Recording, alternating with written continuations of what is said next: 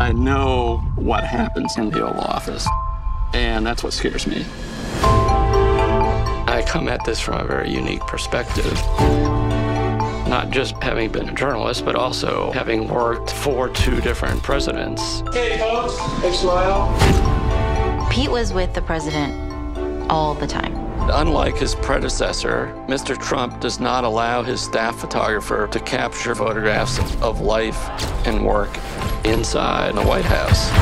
If you just stacked up the images of the Obama presidency and the Trump presidency, you would see the 2 stories of America in the starkest possible contrast. The job of the chief official White House photographer is to make authentic photographs. Photographs break down the idea that these people are somehow different from us. I've got an idea for another picture. Did you get that piece? Yeah. The first time that we went to the UN, he and Reggie Love played basketball. At one point, President Obama blocks Reggie's shot, and he goes, "Did you get that block?"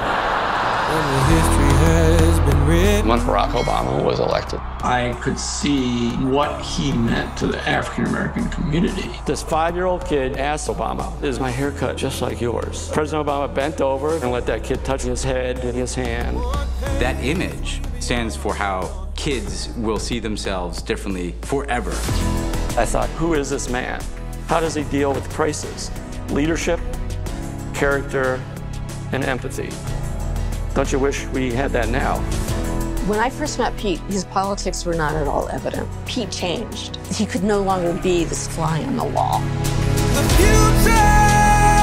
Pete Souza is getting attention online with replies to President Trump's tweets. I had to speak out. I knew how the job should be done.